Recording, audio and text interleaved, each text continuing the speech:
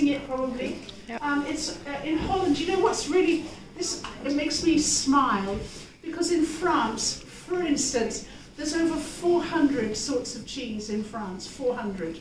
In England, we have at least 200 types of cheese, but they think it's 600 sorts of cheese in England, more than France. And yet, our cheese in this country is in the top 10 of the world's cheeses, the top 10, which is the highest of the high. And we do make really, really good cheese. We really do. The cheese that's the most popular, the bee's knees of cheese, I call it, is this one here. It's a Gouda cheese. In Holland, we say Gouda. That cheese has been around. It's one of the oldest types of cheese known to man that is still in production today. It's one of the oldest. And we know that it was mentioned in 1182 because it was in the city of Gouda. They were allowed, and this is such a funny thing. I do love these old-fashioned laws. They were the only place in the whole country which was allowed, had the privilege of selling cheese at the market. No. I know, it does sound really bizarre. And I've got the whole, and in those days, Belgium and Holland was one country. And I've got this amazing image of a man getting on his horse, and he's saying to his wife, "Darling, I will be going to buy the cheese, you know. I will see you in 3 weeks' time." Of course, people made their own, and that's why it was never written about. It was always done but not talked about, not written down. So that piece of paper is amazing. We can date it to then.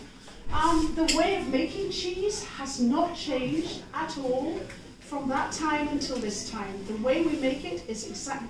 We do have electricity. That's about the only difference, really. And with the aid of electricity, it makes our lives a lot easier. But the way to make them, these traditional cheeses, in Holland we call this boerenkaas.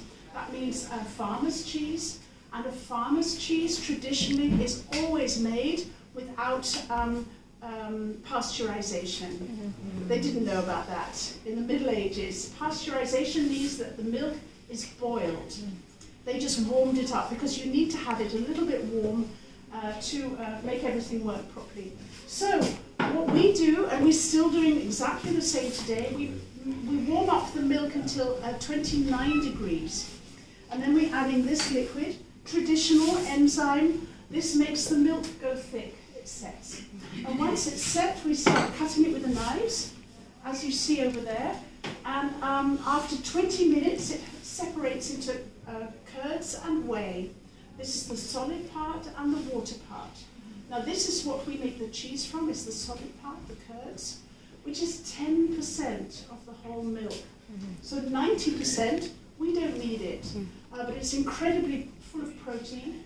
In the olden days, the little cows got the benefit of this.